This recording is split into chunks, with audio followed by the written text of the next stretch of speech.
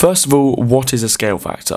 Well, a scale factor is the amount you enlarge a shape by around a point.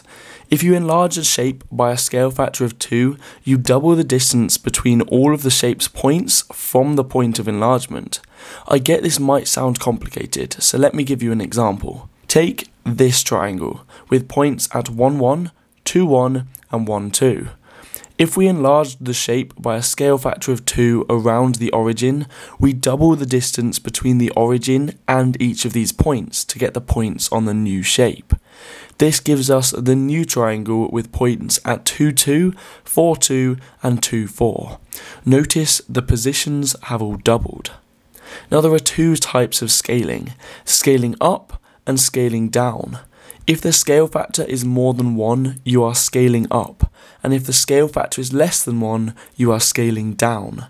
For example, a scale factor of 2 doubles the shape size, whereas a scale factor of 0.5 halves it. Okay, I hope you enjoyed today's video. If you did, don't forget to like, subscribe and check out Class Ninjas for loads more maths resources.